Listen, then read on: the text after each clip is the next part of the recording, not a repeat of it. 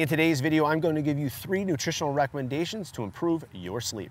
Welcome back, everybody. I'm Sean Floch of Floch Fitness. If you are new to the channel, Floch Fitness is all about fitness, wellness, and longevity for the ageless athlete. We have everything from podcasts to product reviews, exercise tips, and nutritional tutorials like these. So if you're into that type of thing, please subscribe.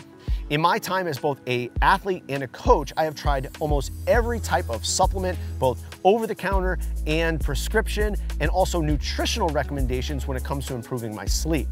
These are the 3 things that I'm doing on a consistent basis to ensure that at least I'm setting myself up for success when it comes to better sleep. First off, carbohydrates before bed. I know that there's some ambiguity when it comes to having carbs before bed because a lot of people are very phobic of maybe over consuming carbs because it thinks it makes them fat. But the thing that I have found, and there's research to support this, is that carbohydrates prior to sleep, specifically starchy carbohydrates, are going to improve your conversion of serotonin into melatonin, the precursors toward like the hormones of sleep. So if you're very low carb later in the day and you have a hard time getting to sleep, adding in some carbohydrates with your final meal of the day, 2 hours prior to going to sleep, will give you improvements in your sleep. Now, how much that is dependent upon the person, but for me personally, I usually add about 40 to 80 grams of carbohydrates, starchy carbohydrates, into my final meal. This could be potatoes, rice are usually the ones that I leverage, and it gives me so much easier time getting to sleep, and I get like that sleepy feeling that I wouldn't otherwise have had I not had the carbohydrates. The second nutritional recommendation toward better sleep is ensuring that you're getting adequate amounts of salt throughout the day. When you are low in salt, it puts a stress on the body and it actually causes cortisol levels to increase.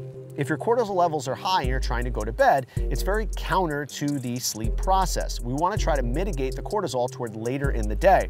And one of the ways that you can mitigate your cortisol levels is by ensuring that you're getting enough salt into your diet. The product that I leverage is Element. It's a newer product. I'll link it below in the description, but they make a ton of different flavors, and the one that I leverage best toward later in the day is the mint chocolate. I add that to about 6 to 8 ounces of hot water, and I drink it like hot cocoa. It tastes unbelievably good. It gives me the salt that I need, especially if I've been sweating in the hot Florida weather or getting tough workouts in. So it's something that's a must for me when it comes to keeping up my electrolytes throughout the day.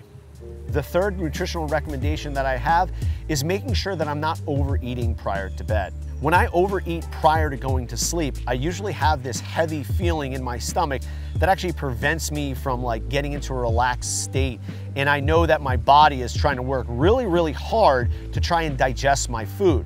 So for me personally, I usually have my final meal at least 3 hours prior to going to bed. And that gives me adequate time to digest the food in my system and gives me a little bit more of like an empty-ish feeling in my stomach. Now, that being said, if I go too far on the opposite side of the spectrum and I don't actually eat enough, I'll have that starving sensation, and usually I'm up 2 hours after going to sleep because my blood sugar is crashed and my adrenaline is spiked because I'm basically in a too fasted of a state and my blood sugar is dropping. These measures are fairly conservative, so my recommendation is choose one of these variables and run it for about 2 to 4 weeks and see if it gives you any type of change. If it is a positive change, keep that change in your diet, and if it doesn't really work, you can go ahead and discard it and try something else. But don't try all 3 of these recommendations at once because you don't know what might be happening, which one might be actually giving you positive benefits, and what potentially might be giving you some negative drawbacks toward improving your sleep. That's all I have for today, but if you like this video or you learned something, please give it a thumbs up down below. And while you're there, please subscribe to the channel so you can stay up to date on all of our latest content. I'm Sean Floch of Floch Fitness. Thank you so much for watching and have an awesome day.